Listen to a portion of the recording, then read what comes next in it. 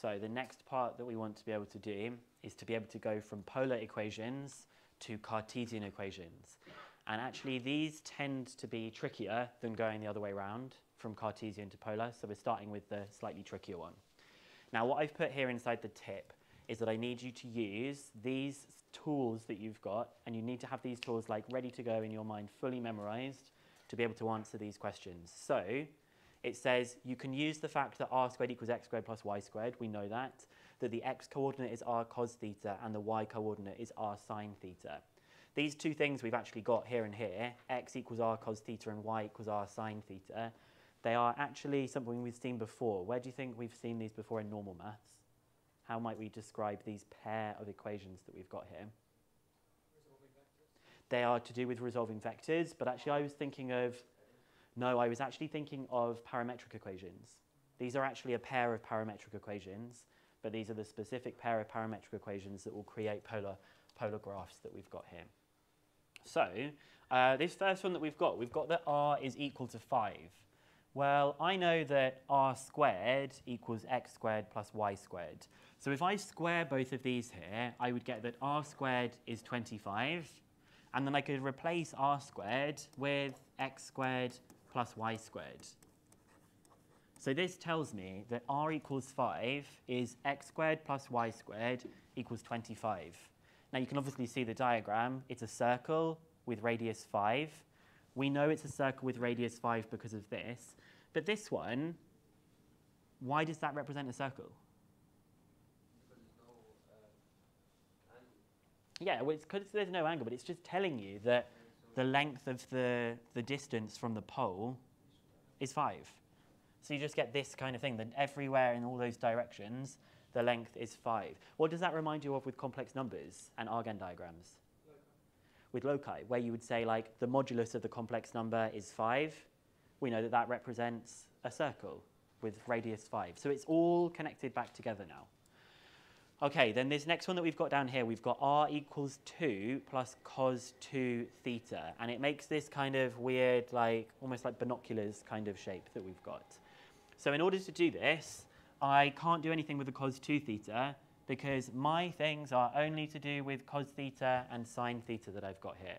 So what do you think I should do to the cos 2 theta? Use the double angle formula. OK, so if I use the double angle formula on this, which one do you want to use? It doesn't really matter. I think I'm going to go with actually just the standard version. I'm just going to go with the cos squared theta minus sine squared theta. And we're trying to force these kinds of things that we've got here. Okay, we're trying to force these things to come up. So I've got a cos squared theta and I've got a sine squared theta. What do you think I would like to multiply this and this by so that I could then start doing a substitution using the tip? What do I want to have in front of cos squared or sine squared?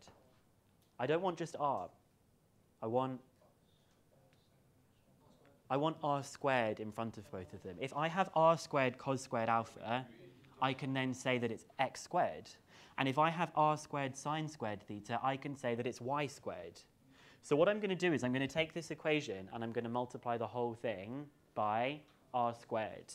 So I'm going to have r cubed equals 2r squared plus r squared cos squared alpha, sorry, theta, minus r squared sine squared theta.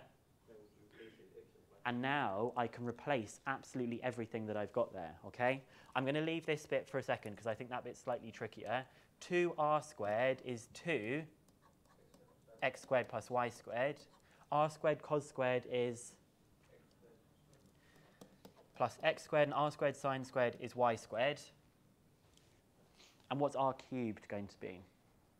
How would I find r cubed if I know that r squared is x squared plus y squared?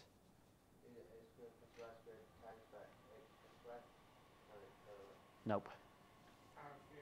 Power of 3 over 2. If you think that r squared is x squared plus y squared, r would be x squared plus y squared to the half.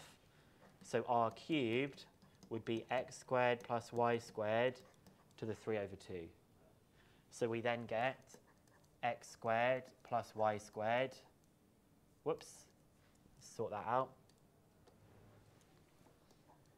to the power of 3 over 2, like this. Not very nice looking, is it? Look how simple the polar coordinate is for this really interesting looking curve, and then the Cartesian one is a complete mess. But we could probably do just a little bit of tidying up here. So we get x squared plus y squared to the power of 3 over 2. We've got 2x squared plus x squared, that's 3x squared, and 2y squared minus y squared is just y squared, like this. And I'm not going to do anything more to that. I'm just going to leave it in that particular form that we've got. So the strategy was make this cos 2 theta. First of all, we need to make the argument match the standard polar tools that we have, which is just theta. We then had that they were both squared, so they required an r squared with them in order to be able to change them to the x and y's. And then we also needed to be careful of when we had r cubed that we didn't just replace it with, well, whatever we thought it was. We had to carefully build that up so that we came to this. So this Cartesian one is not pleasant.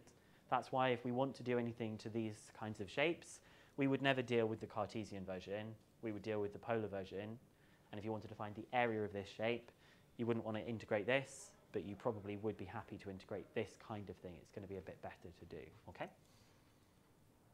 So we're going to, you just leave it like that. Yeah, they're often, the point of these is they're often not going to be very nice. They're not going to end up looking very pleasant.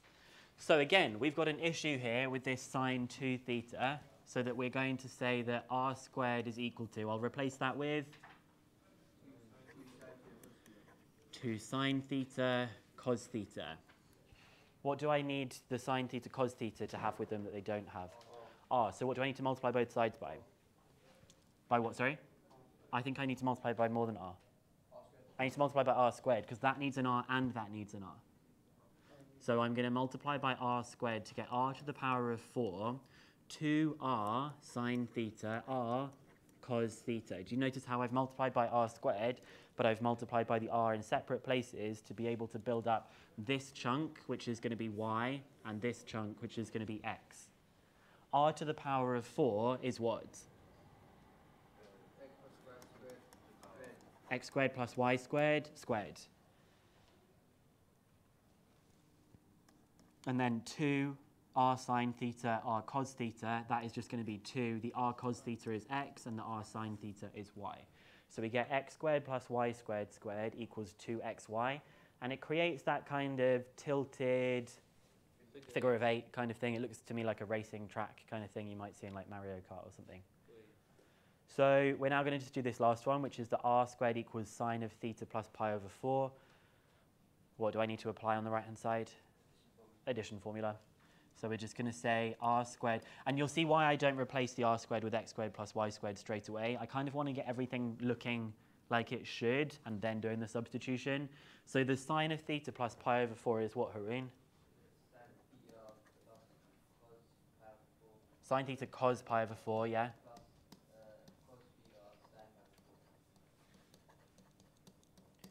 Okay, and we know that cos and sine of pi over 4 are 1 over root 2. So that's r squared 1 over root 2 sine theta plus 1 over root 2 cos theta. And then what else do I need to multiply everything by? R squared, so that I have an r here and an r here. And I'm also going to multiply by root 2 because I don't like these in the denominator. Why? If I times it by r, what would I have? Oh, sorry, yes. Sorry, yeah, you're right. It's r. This time we multiply by r squared because it was one thing. This one, they're two separate terms. Yeah, my mistake. So we're just going to multiply by r, and I'm also going to multiply by the root 2 as well. So I get 2r cubed equals r sine theta plus r cos theta. So that's going to be root 2 x squared plus y squared to the power of 3 over 2 equals x plus y.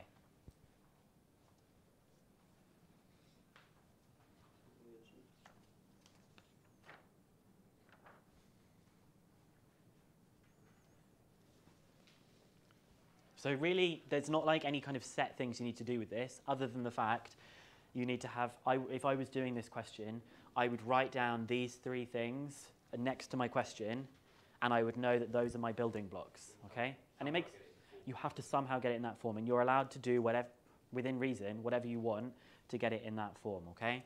I would write them down so that visually for me, it helps me if I can see those when I'm doing the question. Yeah, you memorize them, but still to have them visually like written right next to the question is going to be really helpful. And so this one creates this kind of like two sort of, they look like two like a mitosis. So this is great. It could be mitosis. It could be two like elastic balls colliding and they're kind of squishy, something like that. So that kind of leads on to this next slide, which is just why is the polar form so useful? And so I've said that this spiral pattern has the very simple polar equation of r equals theta. But before we talk about this Cartesian form, why is this r equals theta, this spiral pattern that we've got here? And this is going from theta equals 0 all the way to 8 pi. If r is equal to theta, why is this r equals theta, this curve? What does the r part, what does the r part mean? It means how far from the origin. It means, yeah, this is the distance from the pole, and this is the angle.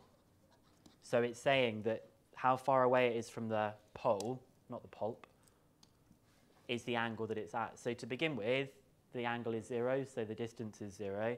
Up here, what do you think the distance from the pole is at this point?